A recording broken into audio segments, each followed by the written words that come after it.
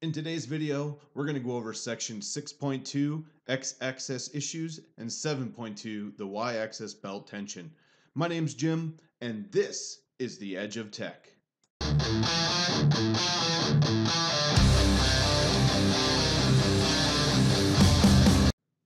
All right, let's jump right into section 6.2, X-axis issues in Luke's help guide. Some of the common things are ghosting in the x-axis vertical face of the prints, as you can see in this picture. Ovular circles or oval circles, you'll really be able to tell that when you're printing. And a corner overrun, so if your belts are loose, sometimes your hot end will just run over the corners and not stop where it's supposed to. So let's jump right in and get this handled. So to fix this, we're going to go ahead and check the tension and tighten the x-axis belt. By doing that, we're going to have to start by loosening these two screws here. We're going to use the Allen wrench that came with the kit and go ahead and loosen both those screws now. So once they're both loose, we're going to finish loosening that last screw there, and you should get a totally loose belt just like that. Okay, so the next thing you want to do is pull on the pulley evenly and a little bit hard, and go ahead and tighten the, oh, I dropped my wrench there. Go ahead and tighten the first screw. So you're holding onto the pulley, giving a good pressure, and we're going to go ahead and tighten the first screw just like that.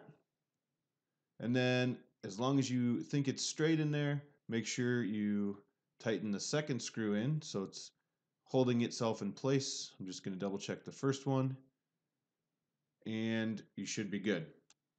Now make sure everything rolls nice.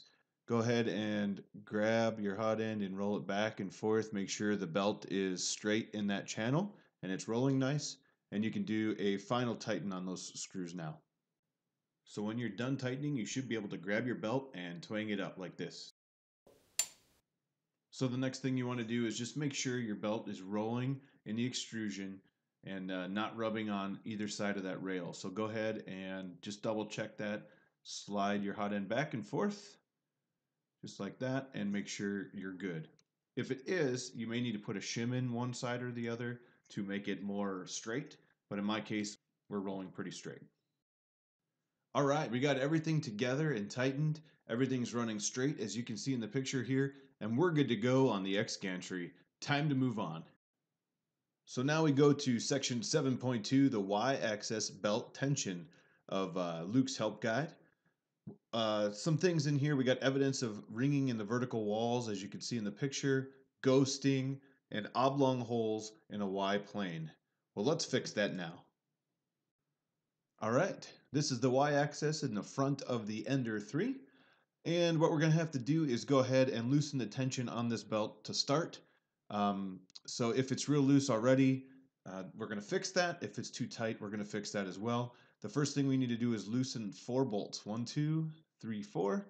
And that'll take the tension off of the belt on the Y-axis. We're going to use the wrench that came with the kit and the small end and go ahead and loosen all 4 at this time. All right, so all 4 I broke loose, but it's still a little tight. So I'm going to go ahead and loosen them just a little bit more until the Y-axis belt tensioner is completely loose, just like this.